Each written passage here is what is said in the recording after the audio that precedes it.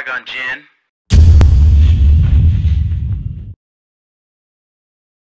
This fuel is love, and you got to treat people with love when you're making these kind of movies, because they're not there for the money. You either got to make people do movies and projects for two reasons: because they're getting paid, or because they love it. Hopefully, it's both. When you can get both, you're lucky. Yeah. But you got to give them one or the other, and if you can't give them money, you got to give them love. Right. So, what do you say to the trend of shooting on iPhones? Like, do you see yourself ever being so enthusiastic or so passionate about a project that you could see yourself, in order to cut costs or to cut in on the budget, like shooting on an iPhone? I mean, Soderbergh does it, so. But yeah, that guy can do it. You know what? It's something that is really, really exciting for me. I love that kind of thing. I constantly, especially because right now I'm at a weird place in my career where I'm kind of just full-time filmmaking, which is really great. But there's it's also me getting used to these big gaps between while I'm waiting for this budget to close and that to happen, or festivals and just that. So it's like when I get bored, I just start creating new things, new projects. And so I'll go from, walking away from a $2 million movie where I made some money and I can take this time off, but then also going, well, it's like, I should just get some people together and make something really cheap for fun. And so I look at stuff like the iPhone and I'm like, what a great, I have an iPhone, what a great resource and tool. And so it's the kind of thing where I'm like, I want to play with it more and do something like that. I haven't sat down to do it. But I think at some point when I know I've got a gap of time between something, I think I will just get together and do like a really nitty gritty mumblecore type project, just to, if nothing else, is a test to explore one of these things. But also I think, like, as much as I want to explore that kind of technology, I think I'd also want to use a project like this as a way to explore like self-distribution and just other stuff like that, and just go, this is what this project is designed for. It's designed to see if we keep these costs low and do it kind of like a co-op where, I'm not getting paid, no one's getting paid, we're all doing this just for the love of a project, but we're all going to split after, and in between us, can we get it out there and do that, and just. So there's something really exciting about that. And also, because the other thing is, like, when I did Sex After Kids, it was one of those things where like, you follow the rules. Make a list of all the locations you can get for free, of all the other stuff. And I actually stole the manifesto that Steven Soderbergh had passed around when he did Full Frontal. Like, he had written this like 1 or 2 page manifesto that he sent to all the cast when he sent them the script. And it was like, you will drive yourself to set. You will bring your own wardrobe. You will do your own makeup. You will. I think he said you'll bring your own food, which is like, I was not going to do that. That's the one. Like, you can't. Soderbergh can get away with it. The rest. Soderbergh can get away with it. He had made Ocean's 11 by that point. Right. And then, even then, I'm like, you have Ocean's 11 money. You pay for the goddamn food, Mr. Soderbergh. Don't be that guy.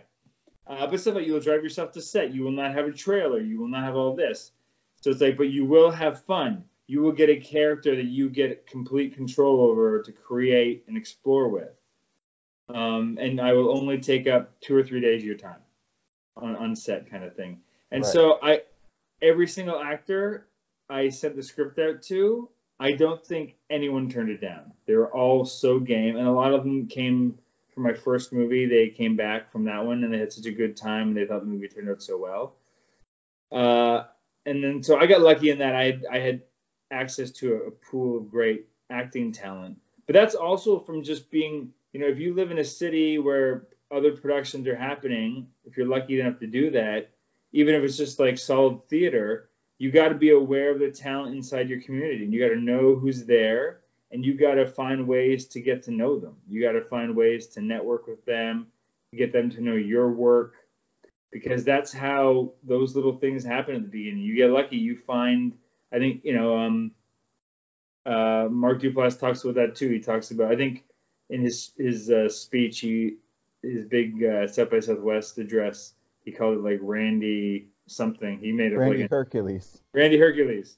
So you got to find your Randy Hercules, and find someone that champions you as much as you can, right? Because I mean, many people aren't lucky and don't find that person for a while, but it's like you got to find being a filmmaker is part of a support system, part of a community, and you need to do that, right? It's like it's the one thing that sucks about the art form, but it's also great about the art form is that it has to be collaborative because you can't do it on your own. And so what do you spend it on? It's like because you already own the equipment, so you're not spending on equipment, right? I assume you're using the stuff you already got. Well,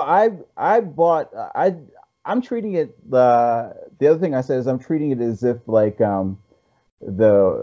as if somebody got a really great idea in the shower and they jumped out super excited and they Googled how to make a movie on my phone and like what are the bare essentials equipment that you can get away with to buy, and then what do you need from that, and then just sort of take off from there. And so for me, I'm kind of exploring what are you going to spend money on? Yeah. We've talked about, I mean, because you've already got the phone. Technically, you've already got the phone. I think. Now, here's a question about that, though. So you got the phone. You need something that's better for sound, I would assume. Right. So that's one thing. Sound's always the thing that it's like you can't skimp on either because sound people don't like to work for free. Yeah, no. But here's my other question then, because this is the thing that's always tripped me up about using my phone. And I finally have a phone that has a decent amount of like hard drive space on it, but the workflow in terms of like getting footage off and dumping it and just like how much time that eats out of your day, or if usually your phone can hold enough for the day and then you just offload it at night and just all that kind of workflow, because you have to buy hard drives, I assume. Yep. Because everything's digital, so you need backups and you need copies. So Well, that's got to be part of your cost, right? right. That's got to be part. But we did find sort of a solution to that end. There, at least with the iPhone, I'm sure there's probably something for the Android as well. But there is these little drives where the male end is a Lightning cable and the female end is USB. You plug it into your phone and it works via this app, and you can literally drag and drop footage, also audio clips, onto this little drive, and they're very tiny, and they come in several flavors. I think up to about 128 gigs. And then you just take them and transfer the stuff over. It depending on how much you're trying to transfer. Like if you're transferring 128 gigs of footage, it's going to take you a little bit. So you'd have to stop production during that. But if you're just transferring over, you do that when you offload when you're changing set or something. Right, when you're changing set and stuff like that. So you do that, and then you put it on this little flash drive, and the flash drive plugs into any computer, whether it's a Mac or a PC. You just offload it right there to an external hard drive or to an internal hard drive. It's just, and those things are $30. What do they call it? What's the brand? Whore it out. It's Kingston Bolt. And there'll be a link in the description for those things. They're fantastic. The only thing that you have to watch is that they come under this thing called the Fat 32 rule, which is every there's a certain file size that whether it's a SD card or these little flash memory things, they do not do in terms of large files. That file size is 4.3 gigs. And the thing is, if you're shooting on Filmic Pro at its highest setting in 4K, you're shooting about a gig a minute. So at 4 minutes, roughly around 4 minutes, that's when your clip is going to take a crap. Whether it's on your phone, and then you also can't transfer it over. So you have to watch the time when you're shooting. If you plan to shoot at that high gig rate, you don't have to. You can certainly shoot at a lower bit rate. But if you're shooting at that super high Filmic Pro extreme bit rate, you have to watch your time. 3 minutes, you got to quit, because otherwise it's going to make trying to get that clip. Yeah. No, but that's kind of shit people don't know, and they get fucked up. Because it's like, in the old film days, like you have a 10-minute reel. Most mags are 10 minutes, right? Right. and but now it's 3 or 4. Yeah, 3 or 4. Well, So those yeah, runners, we didn't know, and I've never heard anything like that. So we didn't know, and we were doing this long take in my last short film, and we only got a few takes that actually went through. fuck. Like, yeah, and we did 8 takes of this 5-minute thing, and it just quit. Couldn't Like, you though just, if you're on an iPhone, break it up and be like, save this as a smaller part, save this as a smaller part, and then just sync it up later? certain cameras do that. The C100 will do that because it also has that rule because it's shooting on SD cards. So Right. it knows that it has that FAT32 rule. So once it gets to that point, it switches over to another clip so that you don't lose the footage. But the iPhone doesn't know that. It doesn't know that. So my question is this: it's like, what's the difference quality-wise in, say, like this 3 minutes at this highest quality bit rate for you versus like dropping it down like even to half and getting twice the amount of time but at half the bit rate? Like, is it a significant drop in quality? Well, I don't. It's more like in terms of a post-production thing because you're going to throw a LUT on it and you're going to throw different color correction things on it, but also the idea of the whole thing of 4K is you're shooting such a big frame that you can cut in. Now, when you have that high bit rate, you can do Just it. frame properly, bitch. I know. So I hate that. I hate people who are like, I don't need to shoot a medium shot now because I shot this super wide. It's like, no, you didn't. yeah, Because and your then I can fucking push depth in. of field is wrong for doing that framing. It's like you would never shoot. I fucking hate that.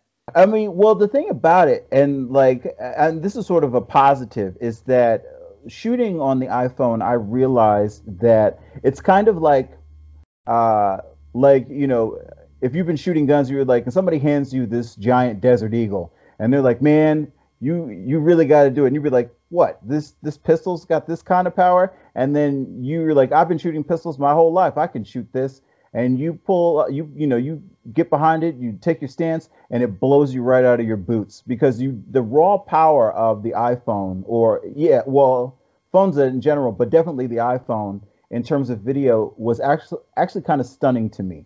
And so what? So what iPhone are you using? I'm using the iPhone X. I have a 7. Mm-hmm.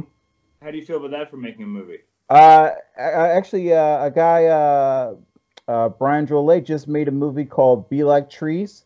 The link to that will be in the description below. He just released that on YouTube. He shot that whole thing on an iPhone 7.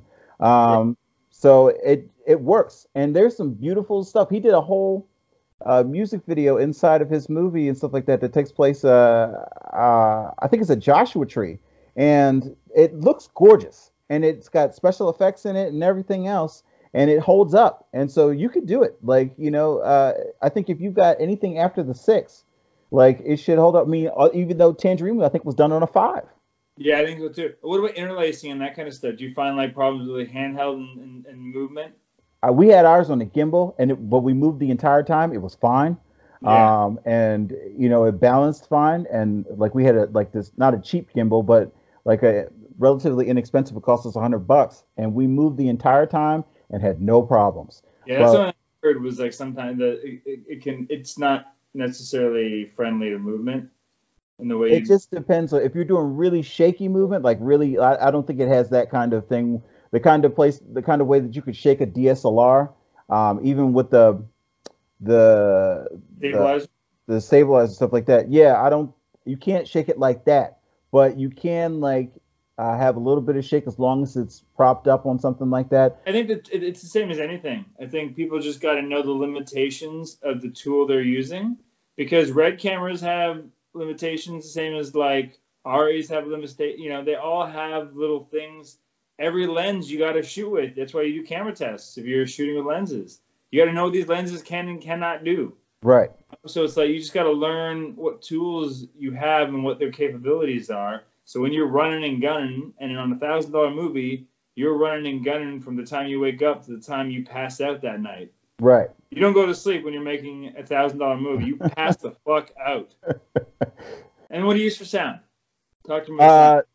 I use what I refer to as a Swiss Army knife of sound, I use the H4n. H4n is my constant companion, because you can use it as a boom. Like I've taped it to a broom handle and held it over my actors. I've hid it in the scene. My second movie was all about where could we creatively hide this freaking thing, and it got great sound. And when we didn't lob the actors, when we couldn't lob the actors or something like that because we were moving the camera or like the actors were moving, like we just stuck the H4n and in a place where that was out of sight and just shot Yeah. on it and got great sound. So I feel like We're hiding mics all the time. When you do a sex scene, my friend, right, you're not hide a mic. right. So I Union think rules. the H4n I feel like is the most underrated piece of film equipment. It is so versatile and it gets such great sound and it's so easy to use. And the file sizes are very small, even though it comes out in WAV format.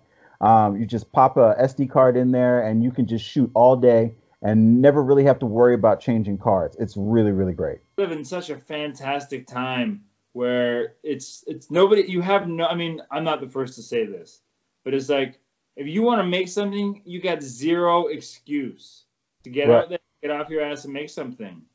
And even for $1,000, like I have a friend here. Her name is Ingrid Veninger, and she's like the DIY queen of Canadian film, and she makes movies at this budget level, and she's made a ton. And she won like a $5,000 prize at something, and you know what she did with it? She ran a contest for 5 other filmmakers to make 5 $1,000 films. Wow. She didn't put that in her pocket. She's like, no, I'm going to produce 5 films now.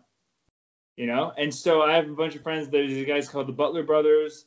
They made this movie called Morning is Broken for $1,000. And then they've gone on to now they're making movies at a higher level. But it's like that's the kind of thing that really got them inspired and jazzed.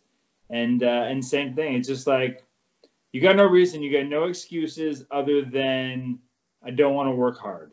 Here's the other thing. It's like I will say it's like as much as like having that gear, having that all the stuff, all the tools, the passion. The other thing that you got to have, and I'm actually, you know, I'm gonna plug myself.